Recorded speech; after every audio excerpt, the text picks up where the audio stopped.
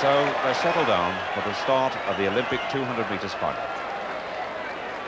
What an adventure for Adi Mafi of Great Britain, 17 years old, and finds himself now at the Olympic final with his idol, Carl Lewis, in front in lane number 7.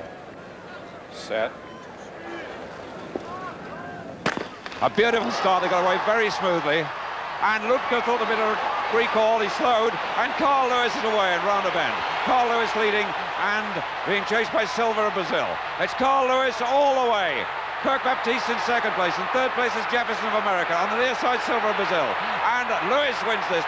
Baptiste is second, Jefferson third, and Silva in fourth place. And 19.81, a new Olympic record.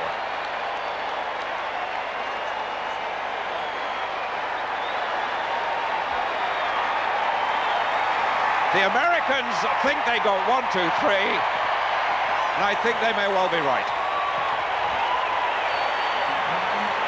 Carl Lewis, Baptiste and Jefferson in that order. Adi Mafi finished, I think, in 8th place. His unofficial time, 20.8. It doesn't matter. His day will surely still come.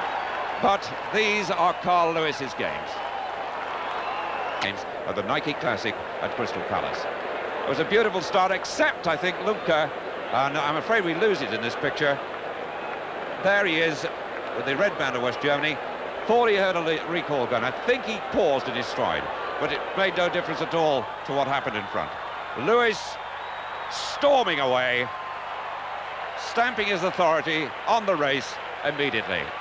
And he won it on the bend. He says, I'm the best bend runner in the world, and who can argue with that? In second place was Baptiste, Jefferson got third, and Silva of Brazil in fourth place, with the defense